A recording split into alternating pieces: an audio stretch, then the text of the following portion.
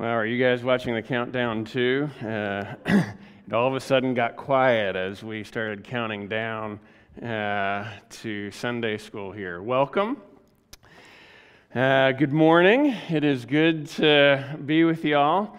I'll start with a confession that I've been a little stressed this morning. I had a handout that I intended to give to you as you came in.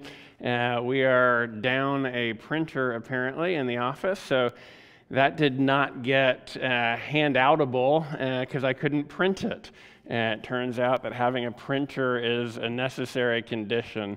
Deshaun's volunteering to print it, but I don't even have the original copy at this point. I was going to print the original. So my solution was to post it online. So if you have your device, you may want to go to our homepage, and on our homepage, you'll find the link for Adult Sunday School. And on that Adult Sunday School link, you may need to refresh your page so that it's not using the previously cached version, but there will be a handout for March 28th, which I think is still today, right? Stress does strange things to my brain and the calendar sometimes. So that's a housekeeping note. That's the handout for this morning. Just because there are a bunch of things that we'll be using, it may be helpful for you to have those as a source of reference. Well, my name's Brian, and this spring we are looking at the Doctrines of Grace as a primer for Reformed theology. And so we began in week 1 thinking about, and if you look really closely at the board, I just erased it here, thinking about what is Reformed theology, right? That we all have a theology, that we've been doing theology interpersonally, historically, intergenerationally over time, and that theology is passed down to us via traditions. And those traditions get passed via catechisms and confessions. And so we're thinking together about how does our theology become the most biblical theology that we could have out there. And I defined Reformed theology as God saves sinners. Just 3 words: God saves sinners. And then in week 2, Bentley was here, and Bentley talked a little bit about Sola Gratia, that salvation, justification, is by grace alone. It's not by our merits or our works. And he talked a little bit about the historical context of that, and then the biblical context of that, and the personal context of that. And he said that grace will take us all the way home. That salvation is about grace from beginning to end. And isn't that good news for us this morning? And then last week, Patrick Connolly talked a little bit about union with Christ, solus Christus. As we start, we're walking through the 5 solas of the Reformation here. And so Patrick did solus Christus, that our salvation is in Christ alone. In Christ alone. That all the benefits that we get come from being united to Christ. And you see that in, for example, in Ephesians 1, 3 through 14, this run-on sentence that Paul has. It's just one sentence in the Greek, and you see in Christ over and over again. And so when we think about union with Christ, we think about salvation from beginning to end, all being undergirded with union with Christ. So you have from predestination to election, to effectual calling, to regeneration, to conversion, which is faith and repentance, to justification, adoption, sanctification, preservation, and finally glorification. All of that comes because we're united to Christ. And then today, we're going to talk about sola fide, faith alone as the instrument of our salvation. But as we come to that this morning, would you stop and pray with me for our time? Heavenly Father, what good news it is that our salvation has been accomplished for us. That in Christ, everything that we need for salvation has been accomplished, that Jesus did everything. Father, would that in this hour transform our hearts and our minds and our lives, that we are living not for justification, for acceptance, but living from justification and from our acceptance. Father, as we ponder these things together, I pray that you would convince us of our sin and misery, that you would enlighten our minds in the knowledge of Christ, and that you would renew our wills by the power of the gospel, the work of your Holy Spirit, and the mediation of your Son. I ask that you would forgive the one who teaches his sins, for they are many. May we see Jesus in him only. Amen. So, Martin Luther famously said, right? Martin Luther nailed the 95 Theses to the door of Wittenberg, October 31st, 1517, and he started the Reformation. And Martin Luther famously said, justification is the article upon which the church stands or falls. Justification. So the question is, what is justification? If this is the one thing upon which the church stands or falls, it would be rather important for us to know, wow, did you then print it out? And let's give Deshaun a round of applause here. Thank you, Deshaun. So we've got our handouts here. Justification is the article upon which the church stands or falls. So the question is, what is justification? And throughout the history of the church, justification has been agreed upon. Now, in recent days, with the new perspective on Paul, what is justification has come into question a little bit. But justification throughout the history of the church has been defined as God declaring sinners righteous. God declaring sinners righteous. And this is a forensic act or a judicial act. I know that we've got some lawyers in here. This is the judge in the courtroom banging the gavel and saying, this man is innocent. He's free of all charges. He's free to go, right? It's a forensic act that God declares sinners righteous. Now, this term justification is used in the New Testament.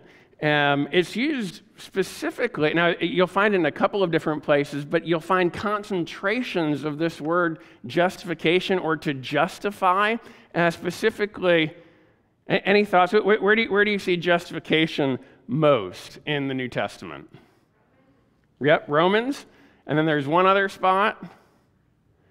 Galatians, okay? Romans and Galatians. It appears 14 times in the verbal form in Romans, 2 times in the noun form, and then it appears 6 times in Galatians in the verbal form to justify.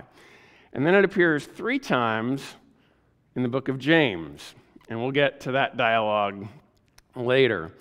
So to justify. And so the question of the Reformation is, how are we justified? How are we justified? What's the basis of our justification? And the Roman Catholic Church, I'm going to do it like this. The Roman Catholic Church, and by the way, let me just do a brief pause here. Caveat. R.C. Sproul's Grace Unknown, The Heart of Reformed Theology, is a really excellent summary of the 5 solas and then the 5 points of Calvinism. I was so enamored by this book as I was reading it again to talk to a couple about what is Reformed theology, and that I was like, you know what, I'm just going to buy it for them. And then I realized that it was out of print, and so it cost like $42 instead of your typical $15. And I was like, I can summarize it pretty well. But it's a fantastic book. I'm leaning on it heavily. R.C. Sproul did a great job of popularizing the Reformed tradition and making it very accessible to folks who are the average folk in the pew that way. So the Roman Catholic Church would say that grace, faith, and Christ are necessary conditions for salvation, for justification. Necessary conditions. Grace, faith, and Christ are necessary conditions for our salvation, for our justification. But there's a difference between a necessary condition and a sufficient condition. Okay? And I was thinking about this the other night, Friday night, as I was mowing all of our weeds. We like to call it a lawn, but there are really a lot of weeds there, and we'd been gone, and so it hadn't been mowed yet, and I'm mowing the lawn. In my creative brain, I said, okay, well, how do we think about necessary versus sufficient conditions? And I realized, oh, yeah, well, it's necessary in order to mow your lawn to have a lawnmower, right? That's a necessary condition.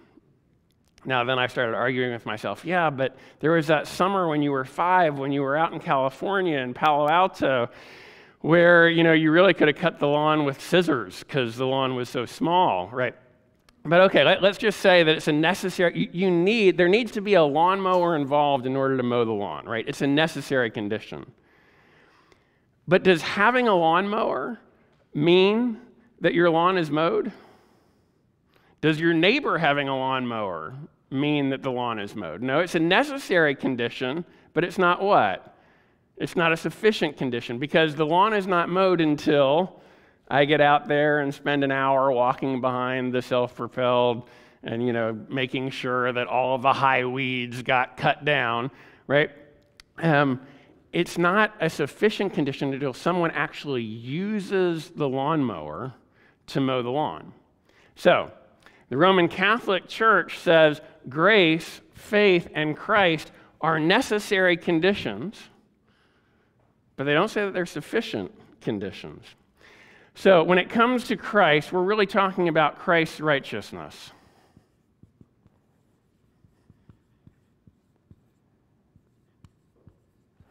And the Catholic Church would say that Christ's righteousness is infused by baptism.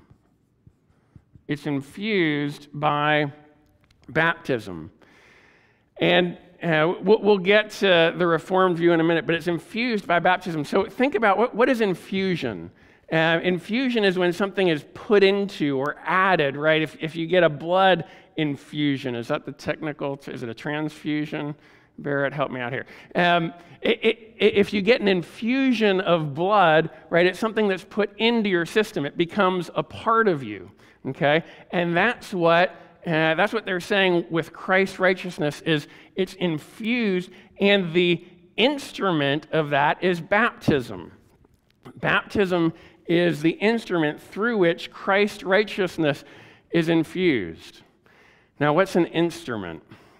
Well, think about a sculptor and a block of stone, right? For that block of stone to become a sculpture, the sculptor needs to take what? A chisel, a hammer, right? And by using that chisel and that hammer, he's going to craft the sculpture out of that block of stone, right? The instrument is the chisel and the hammer. That's the instrumental cause of that block of stone becoming a sculpture. So baptism, they would say, is the instrument through which Christ's righteousness is infused to us. And so the way that happens, as they talk about this, is At your baptism, the Catholic Church would say that the state of original sin is reversed and you enter into a state of grace. You enter into a state of grace. Now, with that state of grace and with Christ's righteousness infused into you, you now need to cooperate with Christ's righteousness in you so that Christ's righteousness in you in this state of grace becomes real righteousness. That is, it becomes inherent in you.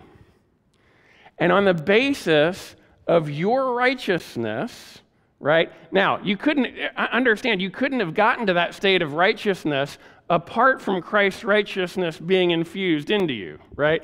And paying the penalty for original sin. But now it's what? It's up to you. You've got to do the work. And on the basis of that, of you cooperating with that righteousness that's been infused to you, that righteousness becomes real for you, it becomes inherent. And on the basis of your righteousness, God what? God declares you to be righteous. Because that righteousness is inherent in you. This is the Catholic view. I love it when people could be joining us midway through and be like, "Oh, is that what we believe?" No. This is the Catholic. This is the Catholic view. So then, when we think about grace in the Catholic view, again, grace is a necessary condition, but it's not sufficient. So you need grace plus, and what the Catholics call it is congruous.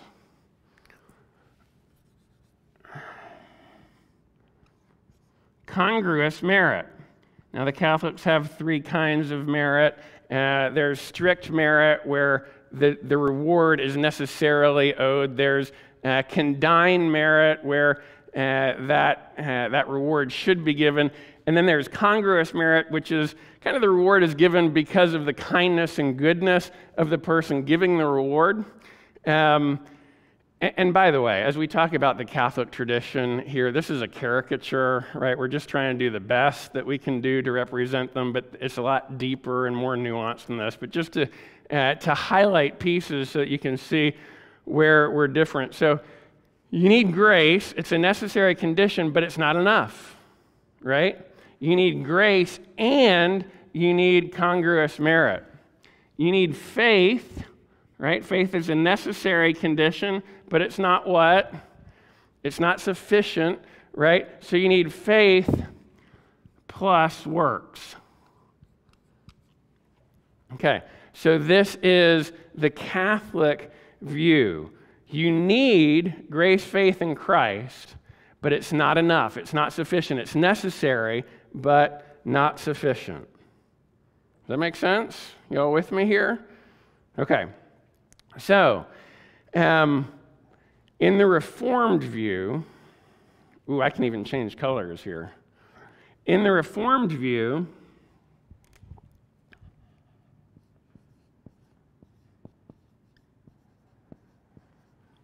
grace, faith in Christ are what?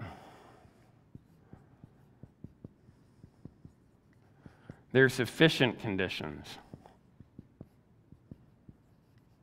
They're sufficient conditions, okay? That is, the lawn is already mowed. You need air to breathe. Air is a necessary condition, but it is not a sufficient condition to get oxygen into your body, right? There's something that needs to happen in the lungs when you breathe the air in that transfers the oxygen out of the air through the whatever it is, into your capillaries, into your bloodstream, right? That is the way that works. Yeah, okay, good. So it's a necessary condition, but not a sufficient condition. Okay, so when we think about Christ's righteousness, instead of being infused, right, being put into your bloodstream that way, it's imputed. It's imputed. That is, it's counted as, it's credited to, right? In Romans 4, it says that Abraham believed God, and it was what? Credited to him as righteousness, right? So we're talking about the doctrine of imputation here, that Christ's righteousness is imputed to your account. Now, in the Reformed tradition, I'm rapidly going to run out of room here. In the Reformed tradition, we think about the doctrine of double imputation. So here's the sinner, and here's Jesus, okay? And this is your legal account. And the sinner on his legal account initially is sin, right? And on Jesus's legal account, because he earned salvation, he earned eternal life, he earned the kingdom of heaven through his righteousness. You have righteousness on Jesus' account and sin on our account. And God, as the judge, through the doctrine of double imputation, Christ's righteousness is credited to our account. But what's the double part of this? The double part of this is that our sin is credited to Jesus' account. And so now when God looks at the sinner, what? He sees righteousness. But when he looks at Jesus, what? He sees sin. And so Jesus has to die on the cross in order to pay the penalty for our sin. And we have Christ's righteousness credited to our account. And so what this means is Luther could say in the Latin phrase that we are simul justus et peccator, meaning we are simultaneously just and a sinner, right? So it's not that it's based on your righteousness, that you become so righteous that God has to declare you righteous. It's that you're still sinning, you're still a sinner. Now, and then there's sin is no longer dominating your life, it's no longer ruling your life, but there's still remaining sin in your life. And so you're still a sinner, right? But God, by grace, through imputation, through the imputation of Christ's righteousness, right, declares you just. Now, what's the vehicle? What's the instrument of that imputation? Remember, the Catholic Church says Christ's righteousness is infused by baptism. The Reformed tradition says Christ's righteousness is imputed what? By faith. By faith.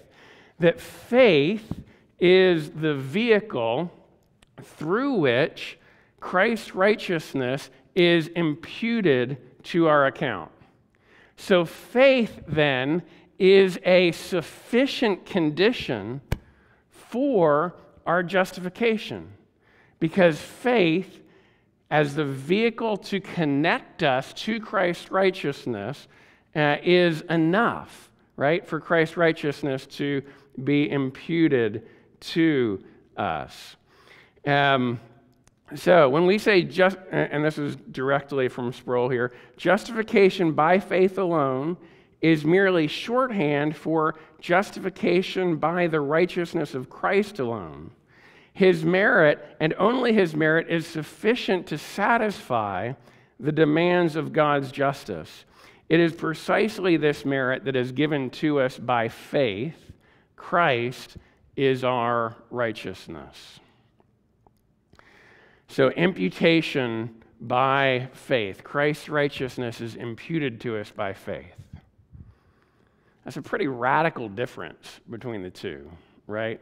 Is it infused so that we're declared righteous based on our own righteousness, or is Christ's righteousness imputed to us and we're declared righteous on the basis of Christ's righteousness? Now think about the Old Testament, right? In the Old Testament, there are images over and over again, not of infused righteousness, but of imputed righteousness, right? So in Leviticus chapter 4, where there's the sin offering, and depending on your economic scale, you had to purchase different pieces, different animals, and sacrifice them, right? Was that saying that you were paying for your own sins somehow? No, it's saying that this, and by the way, it's really interesting. In Leviticus chapter 4, this word unintentionally pops up again and again. Those sin offerings are for unintentional sins, which begs the question, what? What about those intentional sins, right? So there's this idea of something needs to die in my place to pay the penalty for my sins. Or in Leviticus 16, you get this beautiful picture, right, of the scapegoat. You remember what happens for the scapegoat? The high priest does all these things where he sheds blood for his own sins. He sheds blood for the sins of the place, right, the sins of the temple. But then for the sins of the people, what does he do? He takes his hands and he puts them on the head of that scapegoat, and he imputes the sins of the people. By the way, the sin offerings was for unintentional sins. Now he's imputing the sins of the people onto the scapegoat, intentional sins, right? And he sends that scapegoat out into the wilderness. And do you know where Jesus dies? He dies in the wilderness, right? Because Jesus, and this is Romans chapter 3, right, where you have so that God could be righteous and both just and the justifier of sinners. God has waited all this time, and now all of those sins, year after year, have been put off out into this, on the scapegoat, transferred, imputed onto the scapegoat, out into the wilderness. Now, God finally deals with those sins as they're imputed to Jesus on the cross. So this idea of imputation is all throughout the Old Testament. So instead of an inherent righteousness that justifies us, the reformers would say it's an alien righteousness, and this isn't like Sigourney Weaver kind of stuff. This is something that's outside of us. It's not inherent to us. It's a righteousness that comes from outside of us. It's an alien righteousness, and because it's a sufficient condition, it's Christ's righteousness alone, right? The whole yard is mowed. So the Catholic position would say that faith, wow, that's really bad,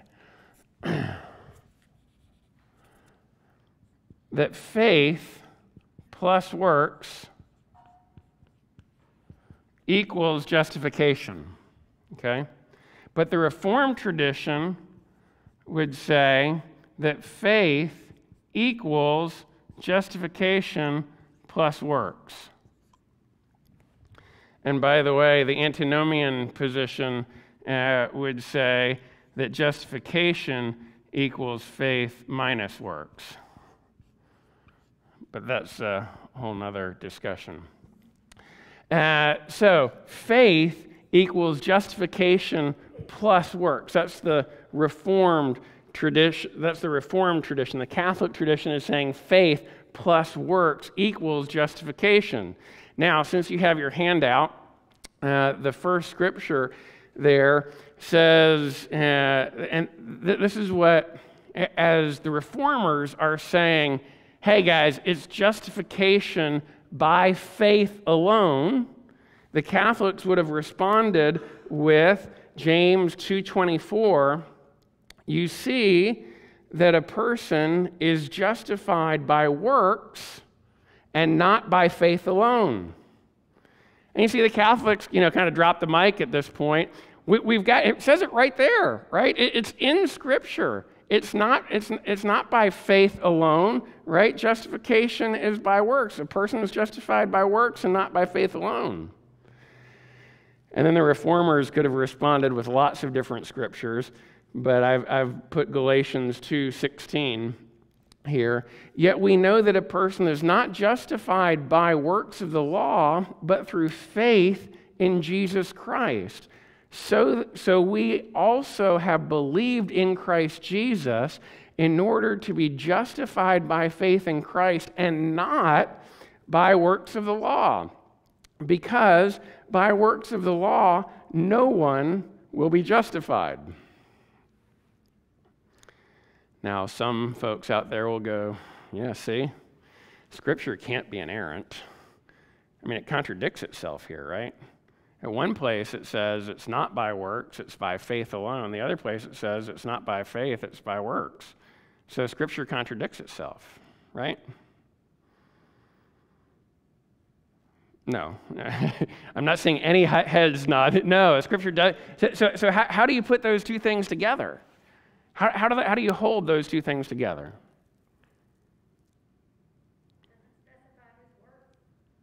Say again? Okay, he doesn't specify whose works. That's good. And that's the ultimate answer, right? Because we are saved by works. I once wrote an article it was then called the Reformed Quarterly, called Justification by Works. And the whole point was it's justification is by the work of Christ. But the title of the article they had to change. They were too uncomfortable. Thought I was heterodox there. Yes, it is justification by works. It's justification by the works of Christ. But what resolves it here is and I've got it in the next scripture there, James 2:14. What is James talking about? He's talking about what is the nature of saving faith. So look at James 2:14. What good is it, my brothers, if someone says he has faith but does not have works? Can that faith save him? So we're talking about what is the nature of saving faith. And you see, in the Reformed tradition, we would agree that it's not merely the profession of faith. Right? If someone prays the sinner's prayer, and they prayed that 10 years ago, that's not a get out of jail free card, right? It's not just, well, I prayed that prayer, so I'm good. No, what's supposed to happen? True faith, real faith, living faith, saving faith is going to what? Is necessarily going to have works. That's why the Reformed tradition, we say faith equals justification plus works. Now, those works are in no way meritorious, not even congruous merit, right? They don't earn your salvation one bit, okay? But they give credence to the fact that your faith is a real faith, it's a true faith, it's a living faith, it's a saving faith. Just saying some words, it's not like you need a magical rabbit's foot, right? That, I'm just going to rub the rabbit's foot because I said this, and so no, you need a real, legitimate, saving faith that way. So justification is by faith alone, the Reformers would say, but not by faith that is alone. Let me say that again. Justification is by faith alone, but not by faith that is alone. So our sanctification begins the moment we're justified. Now, one of the beautiful things here, John Murray wrote a book in the late 70s that's really helpful. It's called Redemption Accomplished and Applied. And here, when we think about redemption accomplished, this is redemption accomplished right here. Jesus does everything that we need, right, in order to be saved. Redemption is accomplished. And how is it applied? By the Holy Spirit, through grace and through faith, with faith being the vehicle, grace being the supplier. The Holy Spirit applies that salvation to us, right? So in the Reformed tradition, we see this distinction between redemption accomplished and redemption applied. But what happens in the Catholic tradition? Guess what? You're still, what? Accomplishing your salvation with each good work that you do. And you better not commit a mortal sin, because if you commit a mortal sin, then you will undo that state of grace that you had through your baptism that way. So, in some ways, right, the Catholic Church is confusing justification and sanctification. They're saying based on your growing holiness, God is going to declare you just. So look then in your handout, thank you, Deshaun, to Westminster Confession question 33. That whole series of questions is incredibly helpful here as we think about God's saving act and redemption accomplished and applied here. But what is justification? Justification is an act, it's a one-time act of God's free grace wherein he pardons. I'm not with the ETHs here. He pardons. It was written in 1646, King James English, 1607. That's why you get the ETHs.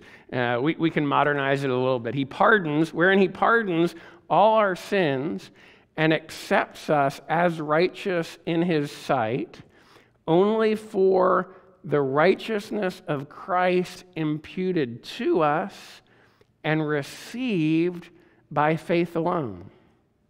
Now, in this context, you hear that, right? It's an act of God's free grace wherein he pardons our sins, accepts us as righteous only for the righteousness of Christ imputed to us and received by faith alone. And you can hear all of the argument in the background, right? Is it infused by baptism? No, it's imputed by faith. Is it an inherent righteousness? No, it's an alien. You can hear all of that baggage imported here. And then you have sanctification. What is sanctification? Sanctification is the work of God's free grace. This is question 35, whereby we are renewed in the whole man after the image of God and are enabled more and more to die to sin and live to righteousness, right? Part of these works are that we're becoming more and more like the image of Jesus that way. So then the New City Catechism summarizes it together and this is 2017, summarizes it together with Tim Keller in one question. What do justification and sanctification mean?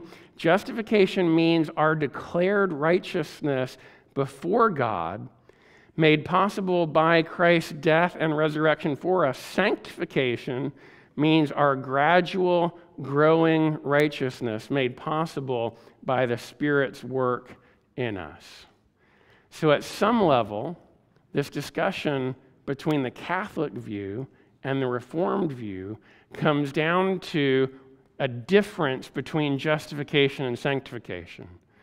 The Catholic view wants to incorporate sanctification into your justification. So really the question is, does sanctification result from justification, or does sanctification result in justification?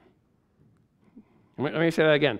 Does sanctification result from justification, right? So we're justified, and then our sanctification flows out of that. Then our righteousness, our holiness comes as a part of being justified. Or does our sanctification result in our justification? All those works that you do now are a part of your justification.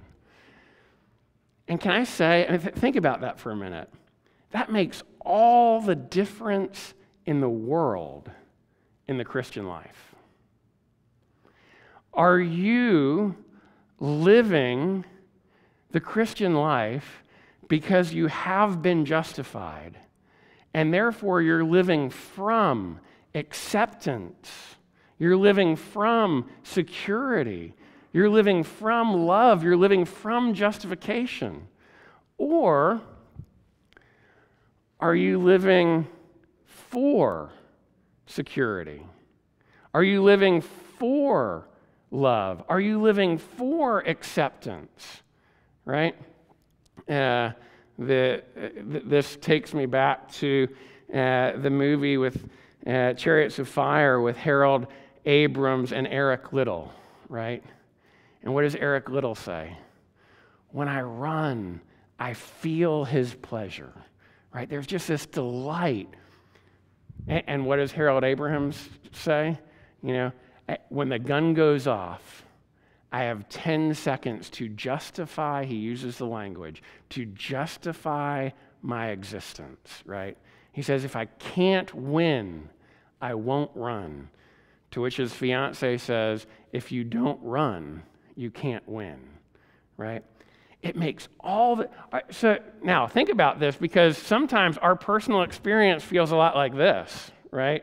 I've got to do, I've got to achieve, I've got to be, I've got to accomplish. Especially if you're like me, you like to check boxes, right? I can justify myself on how many boxes I checked for Jesus today. Or are we just living out of the sheer joy of being adopted as a child of God? You have everything that you need, so you can live. And by the way, that from-for distinction changes your relationships. It changes your relationship with yourself. It changes the way you live life, right? If you need love, if you go to your spouse or to another person and you need love, you're going to love them very differently than if you go to them being full, knowing that you're fully loved and you're free to give, right? You guys know about this difference in life. You've felt this, right? You've experienced this, right? Okay. Complete all the difference in the world there. And the good news of the gospel, I think, is the Reformed view, right? And by the way, we can add grace alone and faith alone here. The good news of the gospel is you don't have to keep working. You don't have to keep pedaling. You don't have to keep accomplishing, achieving. Why? Because all that you need for salvation has already been done for you. It's already been done. Well, but Brian, doesn't that mean some people are going to go out and live, these crazy, audacious lives, sinning all over the place? Well, that's always the fear, right, in the Reformation. Steve Brown once said, if you're preaching the gospel and people don't get to an antinomian kind of a place, like where you might not be preaching the gospel hard enough. But remember, right, that faith, it's not faith. This is the antinomian position. Justification equals faith minus works. No. We're going to see those works, but those works don't justify you in any way. Okay. Ooh, can we get it in? I think so.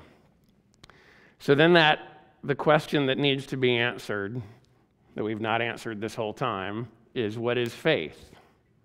What is faith, right? Westminster Shorter Catechism, question 86. You'll see this on your handout. Again, thanks to Sean. What is faith in Jesus Christ? Faith in Jesus Christ is a saving grace whereby we receive and rest upon Him alone for salvation as He has offered to us in the gospel. It's a saving grace whereby we receive and rest upon Him alone for salvation as He's offered to us in the gospel.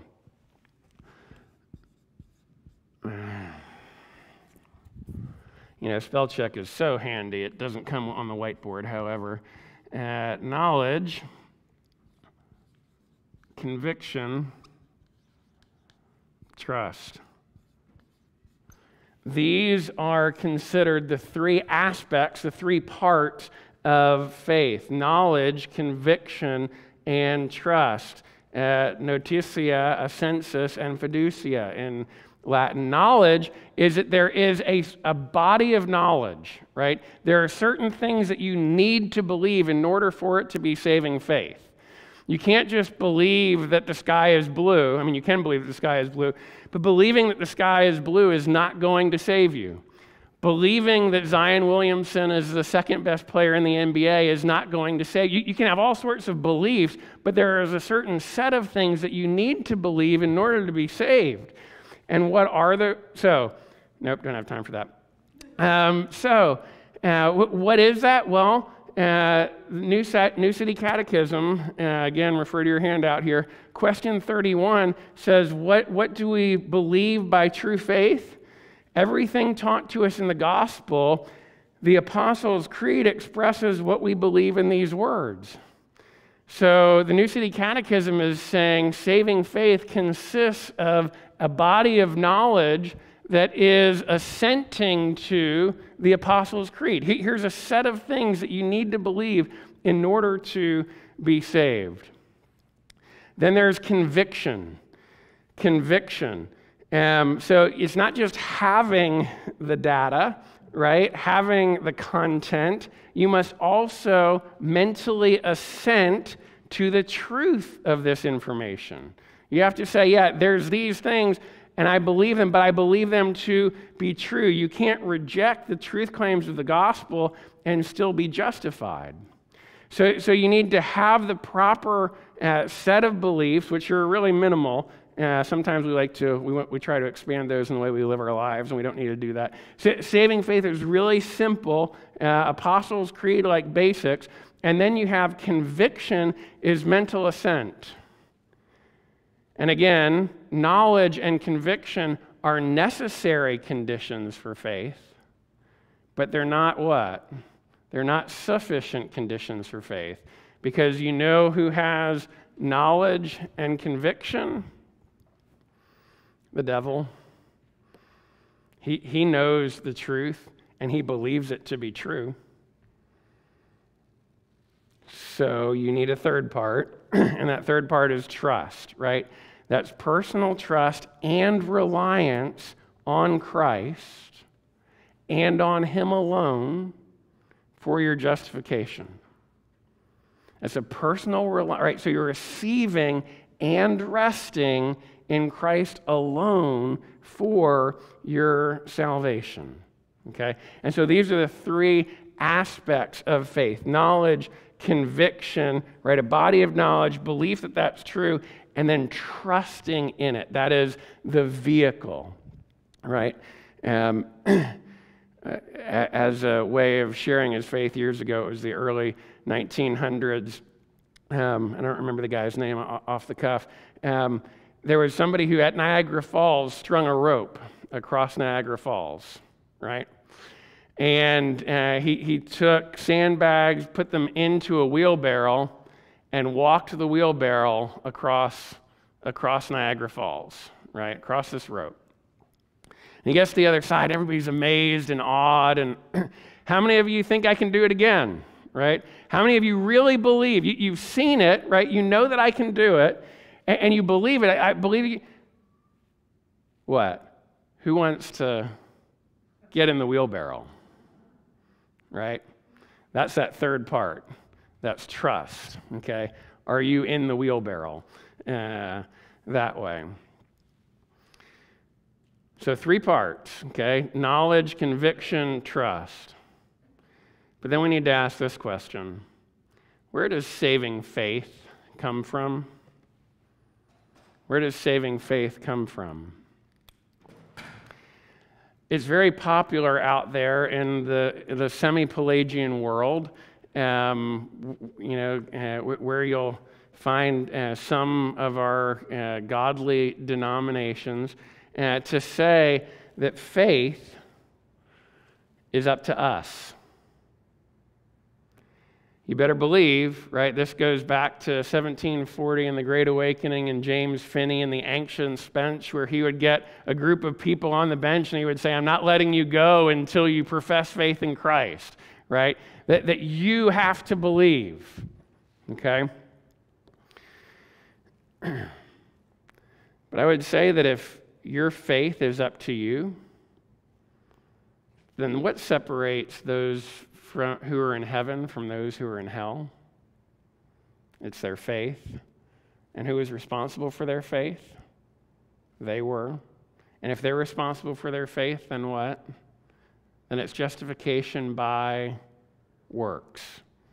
John 6:29, Jesus says, this is the work of the Father, to believe in the one whom he has sent, that faith is a work. So if what separates those who go to heaven from those who go to hell is this work of faith, the question is, where does that faith come from? And Ephesians 2:8-9 says, for it is by grace you have been saved through faith, and that's not of yourselves. Neither grace nor faith are of yourself. It is what? The gift of God. So this is something that God gives you faith. So it's not that faith precedes regeneration,